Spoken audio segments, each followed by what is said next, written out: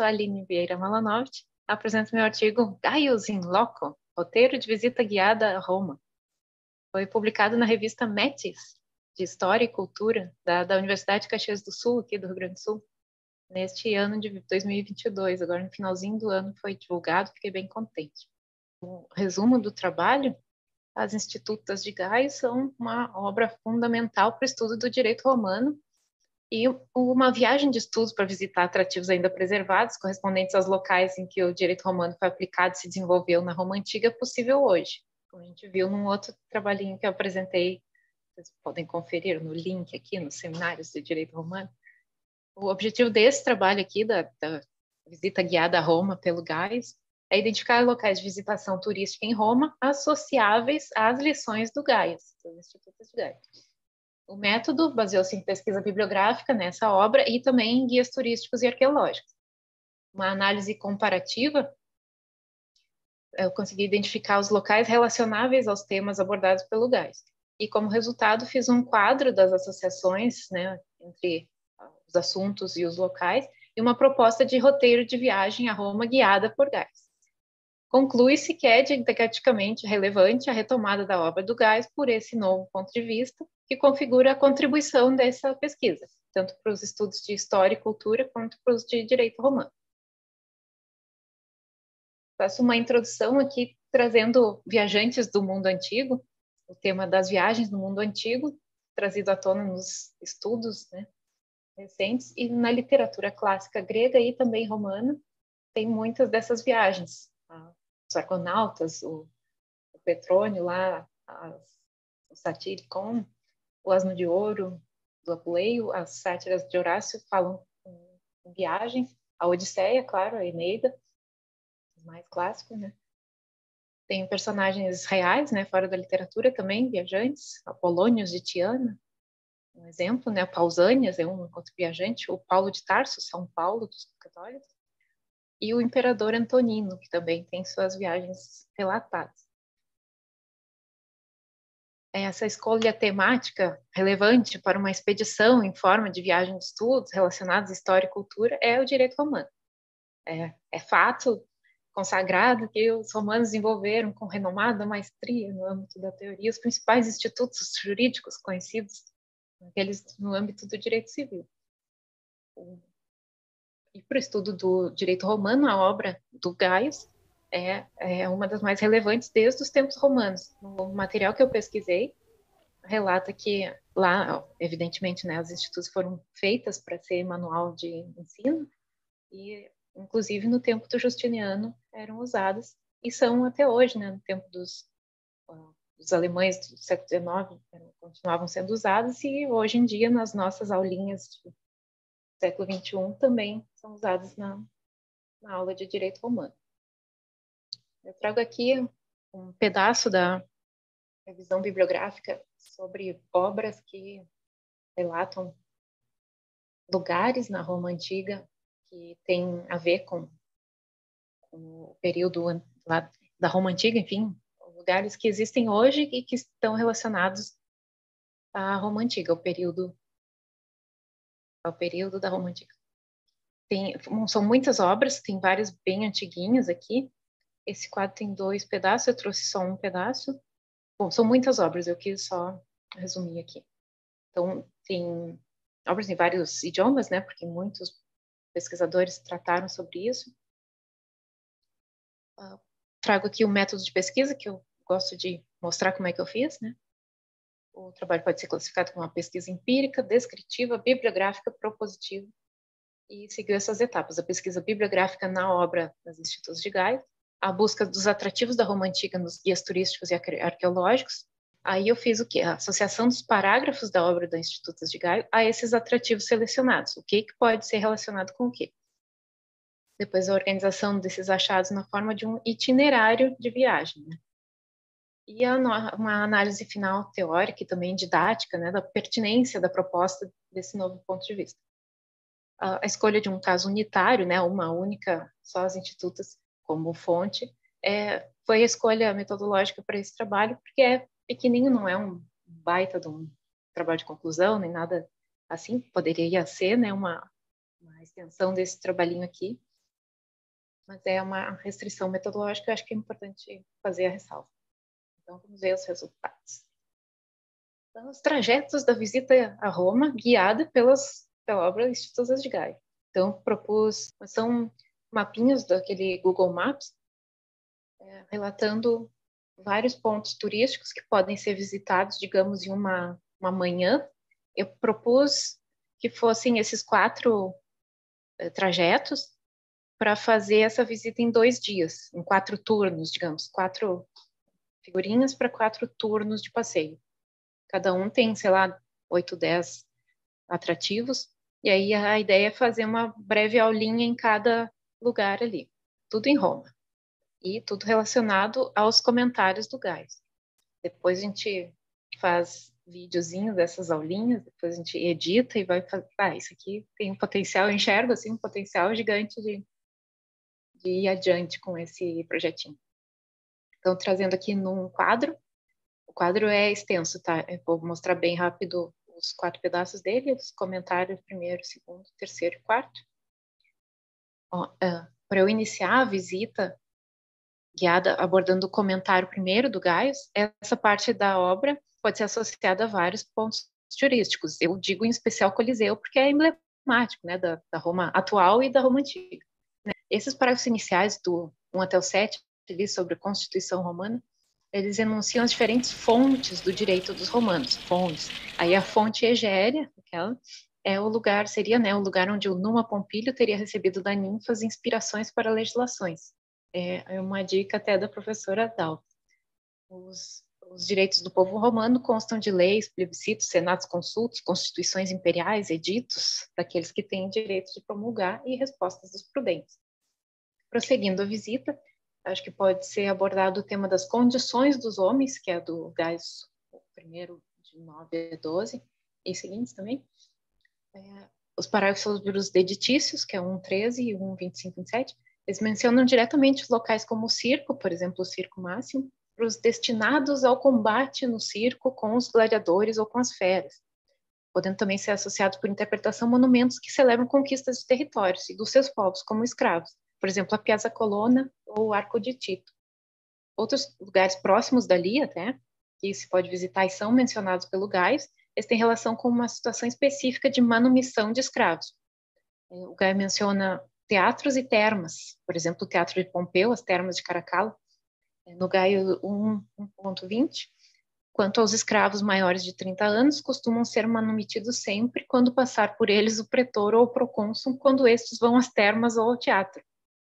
Tá escrito lá. O próximo atrativo da visita tem relação com uma forma de aquisição de cidadania pelos latinos, que está relacionada à construção de uma casa em Roma. No Gaius 1:33. Obteria o direito quiritário todo latino que tivesse patrimônio de 200.000 sesterços ou mais e se edificasse em Roma uma casa na qual empregasse não menos da metade desse patrimônio. No Monte Palatino, a casa de Lívia, grande, bonita, certamente seria um local associável por interpretação a esses parágrafos das Institutas. Aí, outros lugares mais distantes do núcleo histórico, aquele mais no limite da cidade, estão as grandiosas portas, né? A Porta Portese, o Arco de Galiano, a Porta del Popolo, a Nomentana, Tiburtina, Pinciana, Assinaria, Metrônia, Latina, Septimiana. São locais visitáveis e preservados até hoje, em alguns pedaços. Por interpretação, eles têm relação com a cidadania, com os direitos e a reobtenção pelo ius pós-limínio. No Gaius 1:129, pelo direito de pós-limínio, cativos tornados à pátria readquirem todos os primitivos direitos, e então o pai voltando terá sob poder os seus filhos. A visita pode prosseguir, tratando do tema do status libertatis das pessoas. Uma fala do Moreira Alves no manual. No direito romano, os homens ou são livres ou escravos. A liberdade é a regra, a escravidão é a exceção. Essa a gente repete desde sempre. O parágrafo 1:52 do Gaius estabelece os poderes dos senhores sobre os seus escravos. Sob o poder dos senhores estão os escravos. Mas o parágrafo 1:53, o seguinte, define os limites. Uma sanção à excessiva crueldade dos senhores a respeito de escravos que buscavam refúgio nos templos dos deuses ou nas estátuas dos imperadores. Essas estátuas de imperadores, por exemplo, do Trajano, do Augusto, do Nero, podem ser visitadas numa caminhada pela Via del Fori Imperiale, que é tudo próximo dali.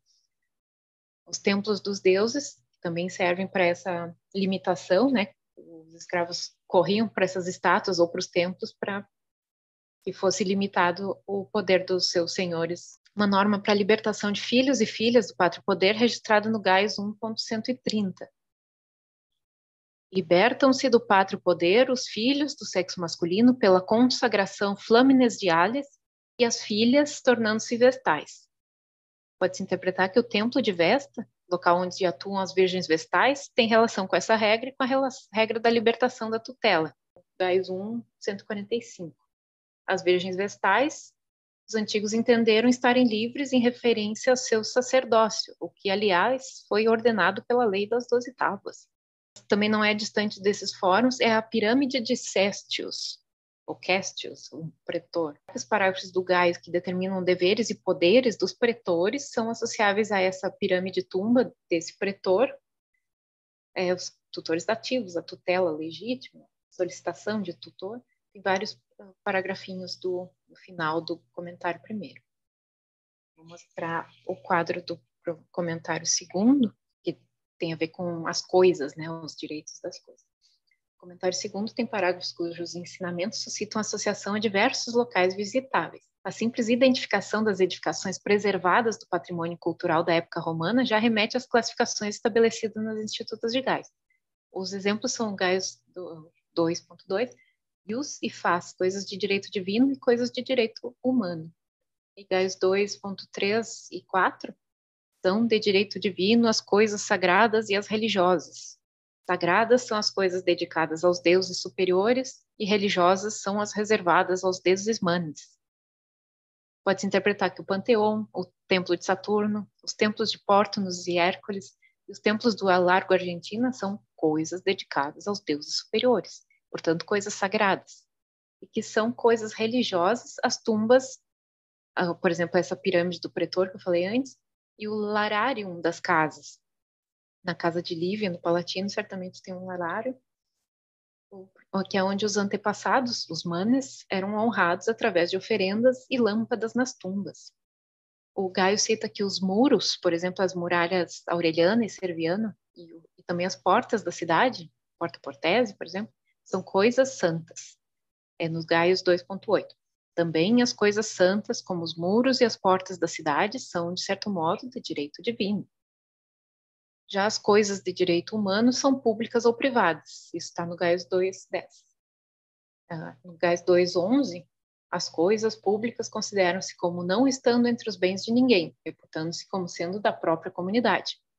Como se pode interpretar que seja o caso dos aquedutos, dos arcos comemorativos, por exemplo, o arco de Constantino, arco de Tito, arco de Sétimo Severo, também os fóruns, tem uns quantos, né? O Fórum Romano, o Fórum de César, o Fórum de Augusto, o Fórum de Trajano, e outros espaços públicos visitáveis nos arredores da Via dei Fori Imperiale.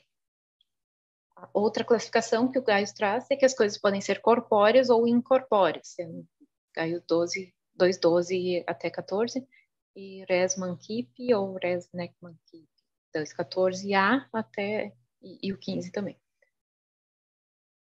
Visitando o Monte Palatino, pode-se interpretar que seus belíssimos jardins, eles são associáveis àquelas normas sobre aquisição de propriedade de plantas ou de coisas plantadas no terreno de alguém. É o Gaius 2.73 e até 75. No mesmo tema, outra forma de aquisição da propriedade pode ser interpretativamente associada aos já visitados Arco de Tito, Arco de Sétimo Severo, a Coluna de Trajano, a Coluna de Marco Aurélio, que são monumentos a conquistas militares. No Gaius 2.69, são nossas também, pela razão natural, as coisas tomadas do inimigo. Interpreta-se que são associáveis ao Templo de Marte Vingador, os testamentos improquinto, os tipos de testamento improquinto, quando se preparavam para a guerra, quando partiam para o combate. Gaius 2.101, o testamento improquinto, que era utilizado na guerra, se fazia diante do povo que atuava como testemunha reunido em ordem de batalha. Os testamentos também são tratados no comentário terceiro. trata mais de sucessões, né? São temas associáveis por interpretação a representações de famílias, como as de Augusto e Lívia na magnífica Ara Pacis, o altar da Pacis, que pode ser visitada logo depois, porque é ali perto dessa via de fora imperial.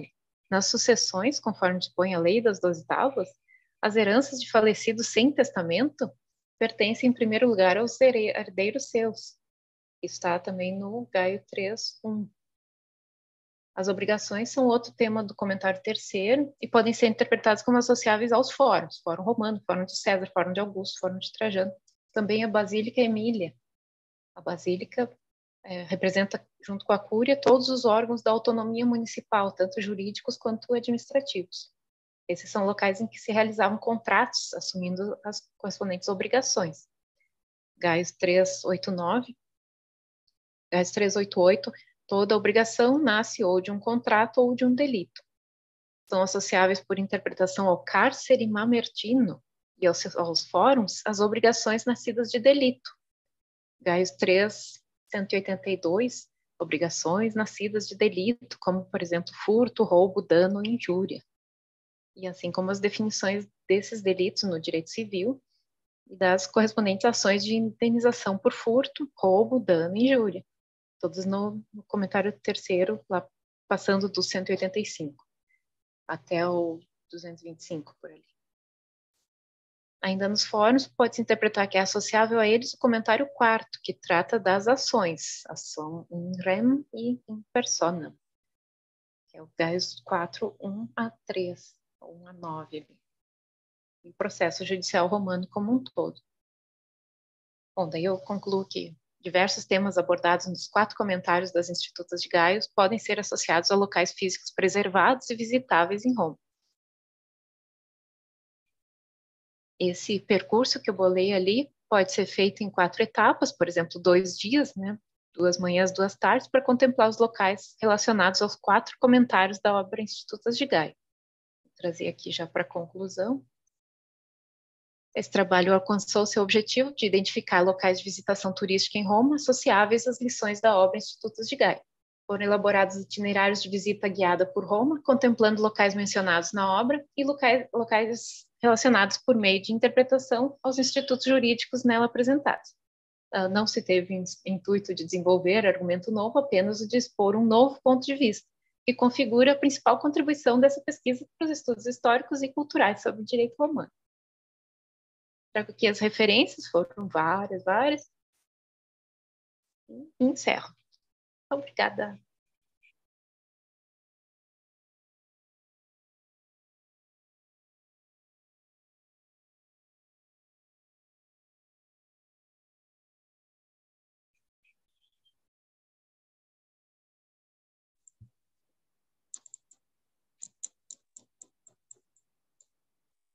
Parabéns, Aline, como sempre.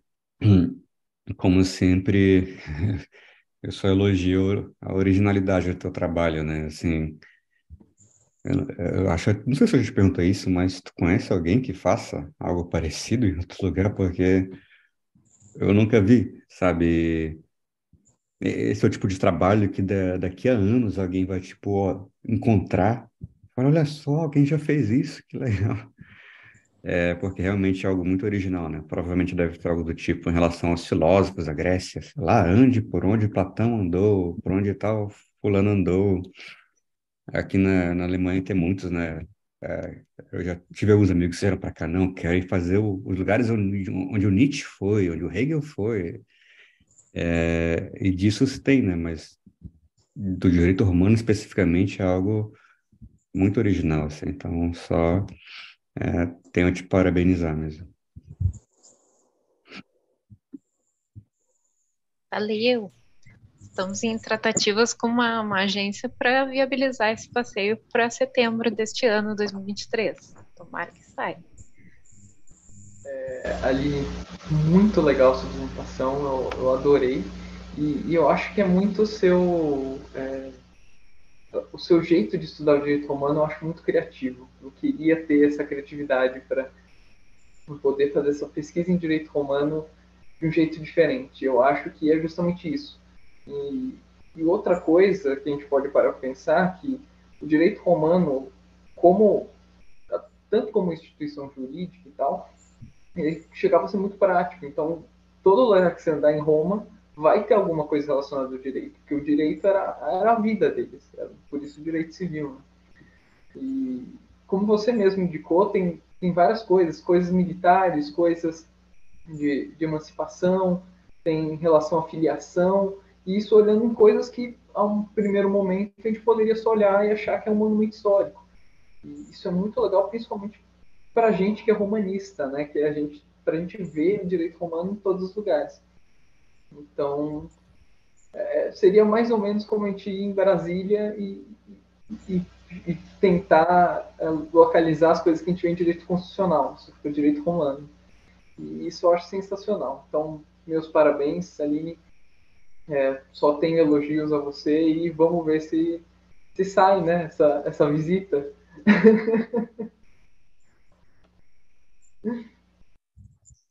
Obrigada. Vamos bolar um passeio com os constitucionalistas também para Brasília, quem sabe? Gostei da ideia. Valeu.